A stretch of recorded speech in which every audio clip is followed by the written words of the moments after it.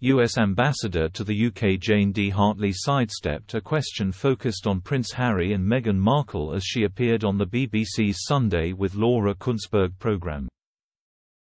Interviewed by the broadcaster's former political editor, the diplomat discussed her first 8 months in her Britain-based role, during which she was able to present her letter of credentials to Queen Elizabeth II, meet the new monarch and see 3 different prime ministers leading the UK.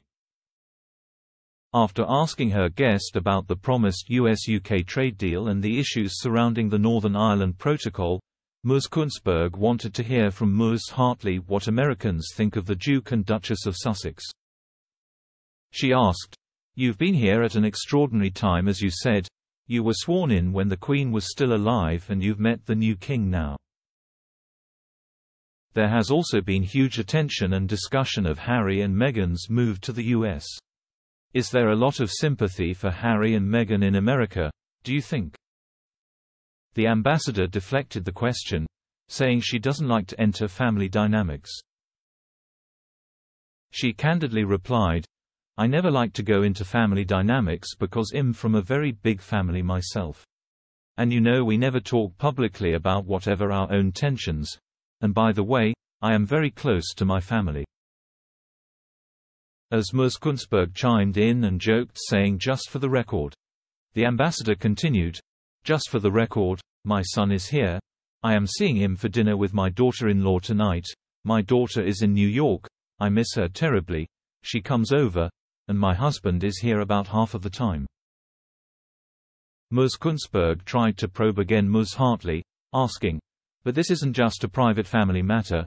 This has been a huge story, and it does certainly seem on the other side of the Atlantic that there has been a very genuine swell of support for Harry and Meghan.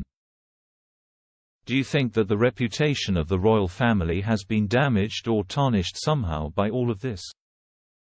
The ambassador continued to avoid providing an answer about the Duke and Duchess of Sussex. On the other hand, she chose to praise the work King Charles carried out as Prince of Wales for decades. She said, "I will only give you my personal opinion, and remember I have not been living in the United States, I've been living here. But as you said, I met the King and I was up in Scotland at Dumfries House a couple of weeks ago.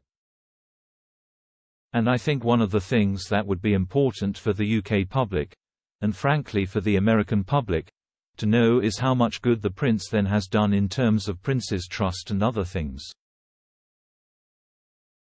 That message is not out there. I am particularly interested in it because one of the things I want to work on at the embassy is what we do with young people and how we make sure they have the right skills for the next generations of whatever is coming in terms of technology, and I think that working with employers, which the Prince's Trust has been doing, and apprenticeship and training to make sure the next generation has skills and also hope, and I want to commend him from what they did, and I think more people should know about it.